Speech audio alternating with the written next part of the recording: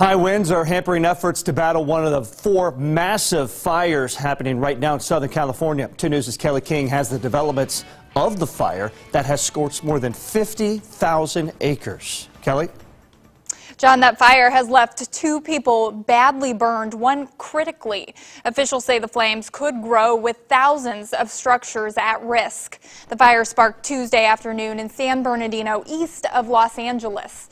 Gusty winds are now pushing it through the area. This is one of 4 wildfires in Southern California, burning some 200 homes and other buildings. Authorities have not determined what sparked the fire, but they say the 2 people burned were found near the point of its origin, near a McDonald's restaurant.